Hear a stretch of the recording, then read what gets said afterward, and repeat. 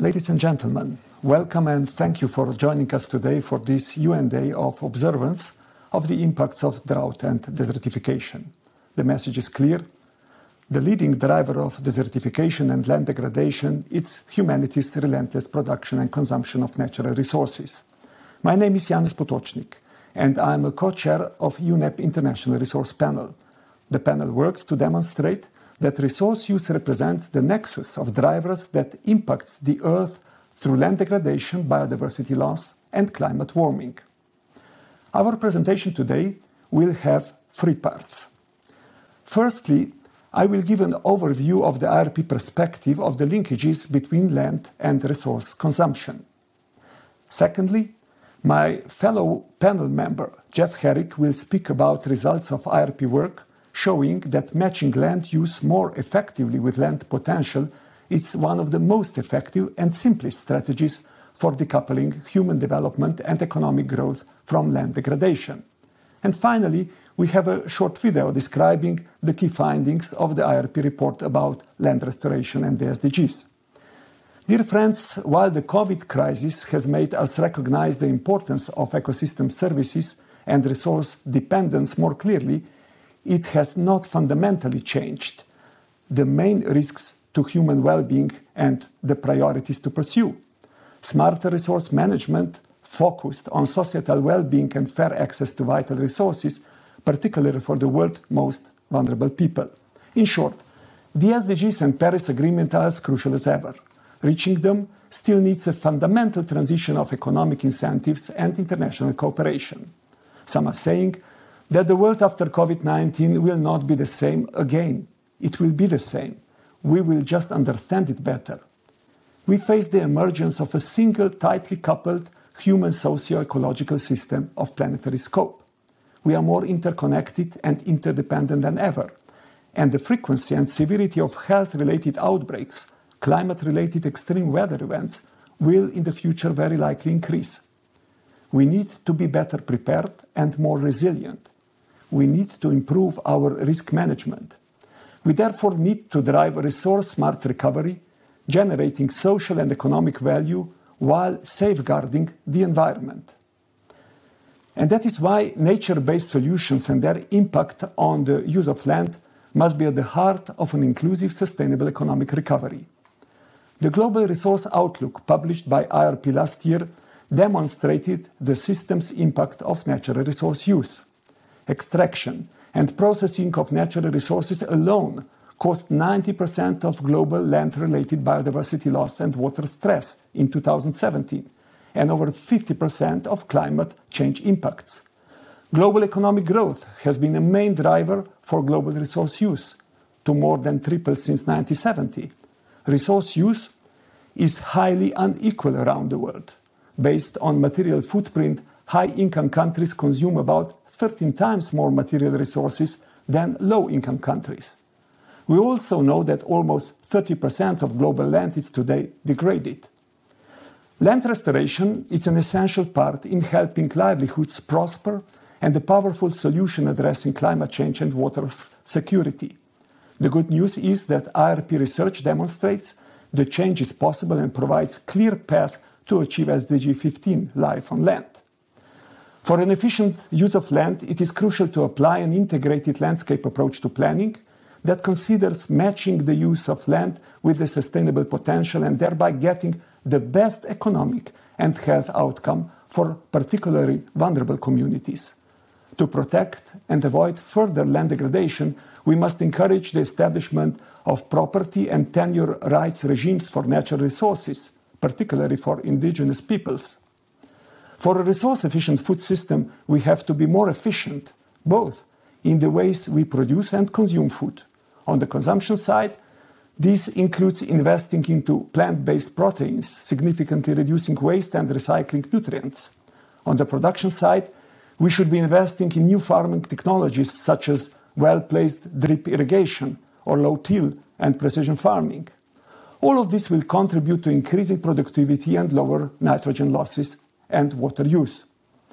I have no time to mention many of other measures which should also play a role, but one still deserves to be mentioned: the use of textiles. The global apparel and footwear industries are accounting for an estimated 8% of the world's greenhouse gas emissions, and this is set to increase 49% by 2030 if current trends continue. The current linear system of the textile industry is wasteful. Changing it to a more circular one holds the potential for considerable reductions in environmental impact. A forthcoming UNEP report undertakes a global stocktake on sustainable and circularity in the textile value chain and identifies social and environmental impacts and hotspots along the value chain. IRP is working with UNEP to build good evidence and quantitative analysis to support the necessary transition. Ladies and gentlemen, we do not have a lot of time, but we have many opportunities to change the way we use our land, for food, for feed, and for fiber. We know it is possible to decouple our resource use from the economic development. Let's seize this moment in history, let's act now, and let's make it happen. Jeff will now illustrate the results of 2 IRP reports that respond to this challenge. Hello, my name is Jeff Herrick, and I'm a soil scientist with the USDA's Agricultural Research Service and a member of the International Resource Panel. Matching land use with its sustainable potential is one of the most fundamental actions we can take to ensure that we are able to provide for human needs for food, fiber, and clean water. A key strategy is to produce crops where there is a low risk of land degradation and where the land is sufficiently resilient that it can quickly recover if degradation does occur. This is especially important in dry lands, like where I'm standing today in the western United States. Nearly 90 years ago, there was a drought on the plains to the east of me. Crops failed, and a massive wave of migrants left their farms and began migrating west over these mountains to California. When they settled their land a few years earlier, they did not realize that it could only support crop production during relatively wet years. Today, we have the knowledge necessary to balance our consumption with what the land can support and avoid the land degradation and social dislocation that the United States experienced during its Dust Bowl of the 1930s. For example, this soil here is too coarse and full of stones to hold enough water to support crop production, even in a wetter climate than we have here. I can determine the type of soil and how healthy it is using relatively simple tests that can be learned from a local extension agent or in mobile apps like the Land Potential Knowledge System, or LAND PKS. The amount of water the soil will hold depends on its texture or how much sand, silt, and clay it has. A sandy soil will not even form a ball, while a clay soil will form a ribbon. As you can see, this soil, once it is moistened, will form a ball, but it's very difficult for me to form a ribbon. This soil has more silt and clay than sand on a beach, but not as much as other soils. While this land cannot support crop production, it is sustainably grazed by both livestock and wildlife.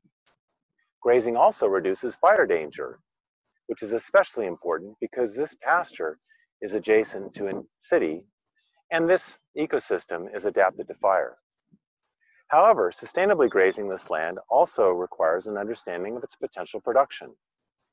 Stocking rates, or the number of livestock per unit area, are set much lower here than they are on nearby pastures with better soils.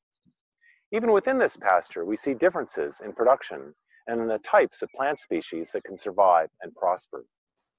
These differences in soils, climate, and the slope of the land also determine which land restoration strategies will be effective.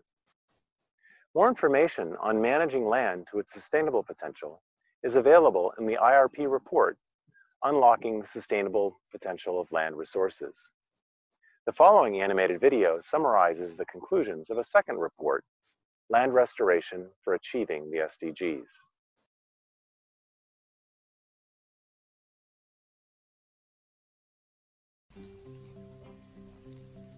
Imagine a group of people lived on the land. They grew food and raised animals, and their children could go to school. However, due to a mismatch between land use and its sustainable potential, the land started to degrade. Their farm could no longer grow food as it did before. Everyone became hungry and poor, and eventually they had to move to other lands or to cities. The same story can be heard around the world. Some 25% of the world's land is degraded. It is impacting the well-being of 3.2 billion people globally. That is 2 out of every 5 people. Land restoration is one of the 3 key strategies that can help solve the problem and improve life on land. It can also have significant co-benefits for all the United Nations Sustainable Development Goals, or SDGs. For example, it can increase water infiltration into the soil, which can then increase land productivity and create more income and food. This can reduce poverty, hunger, and improve health and opportunities for education. More and better quality of water can also be accessed. With all these, people who are forced to migrate may be able to come back to the productive land. The extent of restoration co-benefits and the potential risks and trade-offs vary widely among the SDGs and their respective targets. The co-benefits of the process of restoration and restored lands are also different for each SDG. To maximize opportunities across multiple SDGs, the International Resource Panel proposes 4 strategies. First, complete holistic and systematic analyses to identify potential synergies and trade-offs. Second, apply a landscape approach to planning and implementation. Third, develop targeted solutions adapted to different parts of the landscape and taking into account unique social, environmental, and economic contexts. And fourth, invest in areas where persistence is likely. When it comes to land restoration investments, we are so used to the conventional approach where we often address different objectives, such as agricultural production and biodiversity conservation, independently. Instead, we need an integrated landscape approach. It considers variable land potential and is designed by and responsive to all the stakeholders involved. And to maximize total return, we should target research and investments to those parts of the landscape that are most likely to respond, and where recovery is likely to persist. In this way, we can ensure that we identify and realize the multiple potential benefits a land restoration project can bring about for the Sustainable Development Goals. Learn more about land restoration through the IRP's publication, Land Restoration for Achieving the Sustainable Development Goals, at www.resourcepanel.org/reports.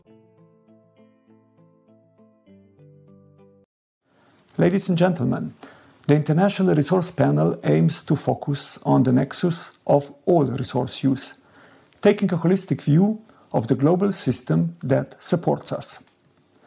By doing this, we focus our research efforts on the primary drivers of climate warming, biodiversity loss, pollution, water scarcity, and land degradation. And they all lead back to the way we use our natural resources. Let's take this opportunity to decouple economic growth and well-being from resource use and environmental impacts.